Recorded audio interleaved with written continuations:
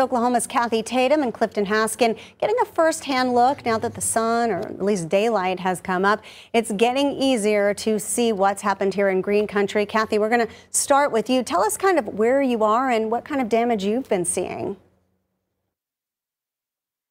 We're here in Midtown. We've crisscrossed the area since just after the storms passed through. And right where we are on the 4400 block of East 53rd, a tree service crew has arrived. They're setting up detour signs right now. They're checking some houses around the area. You can see this big tree limb just is blocking the entire street and actually hit a car too, which is unfortunate for that car's owner. As we drove around, we saw lots of scenes similar to this. We see down trees here and there, big limbs here and there down. It's making the drive this morning a little bit treacherous, so please, if you have to get out, be very careful. We've also seen some minor street flooding. We've also seen a lot of power outages, but they're sporadic. It's here, it's there.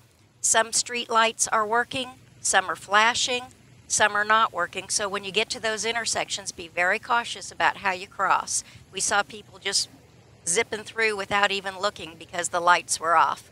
So one thing we want to caution you about with these tree limbs that are down, be very careful. There could be power lines in them. We've seen that as well. So don't just grab the tree and pull it off the road.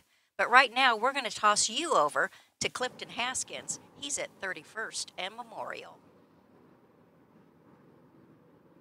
Thanks, Kathy. And well, we do have some power lines down over here behind me. This tree is blocking both lanes of traffic, and there's as you can see, there's a power line there connecting to the tree. And if you look over to my right, they are directing traffic over here to Skelly Drive right onto the highway. And as you can see, the rain has stopped, but the damage is still all around Tulsa. I went to two other locations. I went to 41st and Riverside. There was a tree blocking southbound traffic. They were directing traffic the other way. Northbound traffic on Riverside was okay.